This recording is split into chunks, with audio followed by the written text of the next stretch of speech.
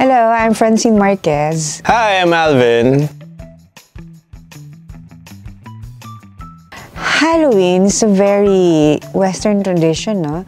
Usually, I just spend Halloween with family. We go to the cemetery, remember the ones who passed away, in this case, my father. So it's a very tame observation of All Souls Day or All Saints Day, as they say, or Undas in Tagalog, diba?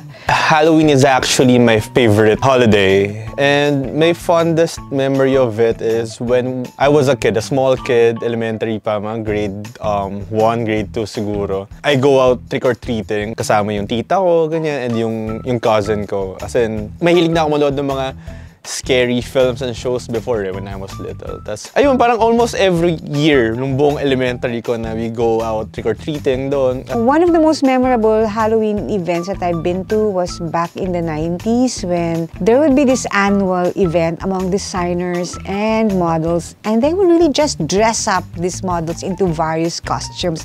It was really a time for fantasy, for maybe letting go of your political beliefs and just having fun. Maybe that's the spirit of Halloween also, no matter how scary things are nowadays. I remember when I approach houses and then yung mga tao doon, parang very welcoming sila, tapos bibigyan ka agad nila ng candy. And alam mo yung mga candies na makukuha mo, since medyo medyo posh yung village doon. Alam mo yung mga candy na makukuha mo na hindi siya usual candy na nakikita mo sa school or sa mga sari-sari store. So parang ako amazed ako na, oh, wow, ganito yung mga nakukuha ko every Halloween. Tapos I remember na naiinis pa ako pag kinukuha ng cousin ko yung mga favorite kong candies, ganyan. We just wear costumes maybe to escape and for the spirit of fun.